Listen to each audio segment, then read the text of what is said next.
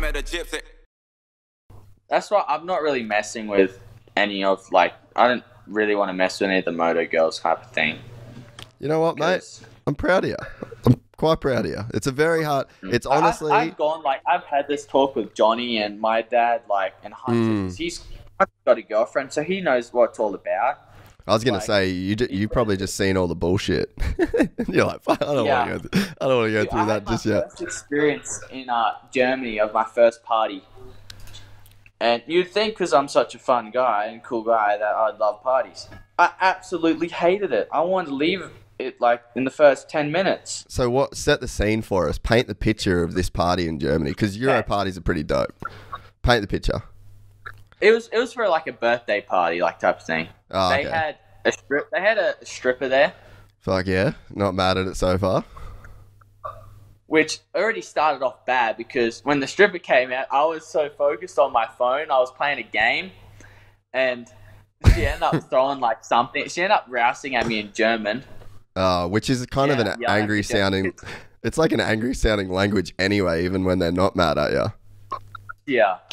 So she ended up throwing something at me. I don't know what it was. I don't know. I don't want to know what it was because I was playing my phone and apparently not watching her, which I didn't really give a crap at all. Yeah. She yelled at me and I'm like, what? And then I end up going back on my phone again. And then at the end of the night, there's this girl bawling, like basically bawling her tears out. I'm going, what the hell is going on here?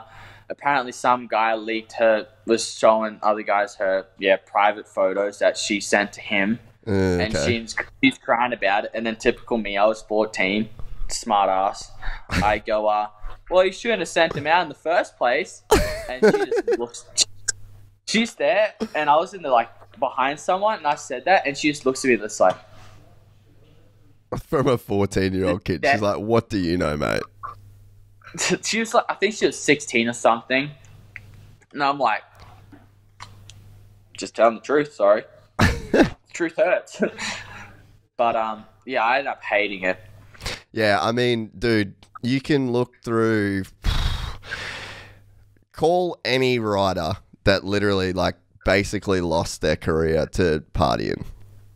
There's so many guys that you could literally get their number and call them and be like, is it worth partying when I'm 16 and getting all this money and chicks want to fuck finally? And is it worth it? Is it long term the move?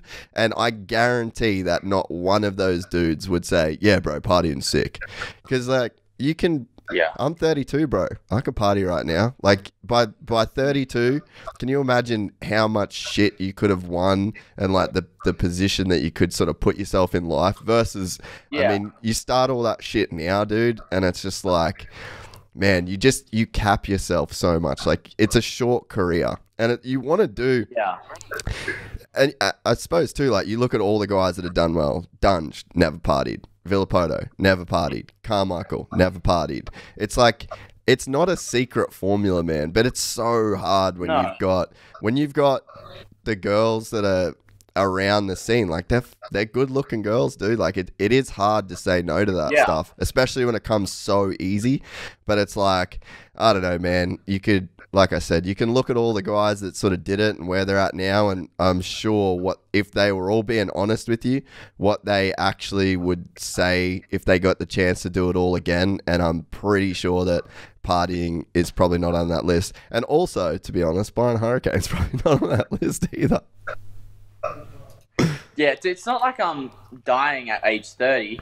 Like, dude, I'm not going to race all my life, so I got to like maybe 27, 28 until I retire or whatever. And then after that, dude, I can go party, which I think I probably won't because I'm a typical Australian. I like get-togethers, a good barbecue, you know, bonfire. I'm that type of person. So, and like, dude, I think I'm so into like riding bikes. Like, dude, I bring a skateboard with, like, I'm so into so many things. Yeah. I still feel like once I retire, I still won't even be messing with that thing. So I know it's just like, it's not a must have.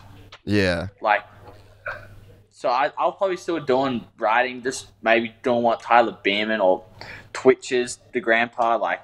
Yeah.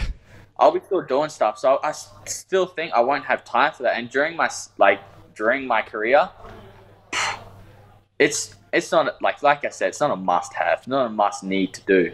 Yeah, I'm stoked for you. That's really cool to hear, man. It's very, very, very hard. And I'll be honest with you, it will get harder as you get older because there'll be more people and yeah, it definitely gets harder. But I think one of the cool things, like, dude, Myrtle's a fucking G.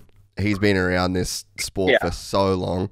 Your brother's such a good example for you. You come from such a good family. I don't think it's exactly going to be a worry for you, but it's really cool to hear you're in that headspace, you know. And because so many people, man, it's just like once you get to the dance, people like to party, you know, and you're at the dance now. Yeah, like, dude, just imagine like hearing that your career got messed over because of a girl. It's happened. I would be so disappointed. I would feel so crap that all of like my family has gone through to give me this opportunity to what I am at now, and then go and waste it.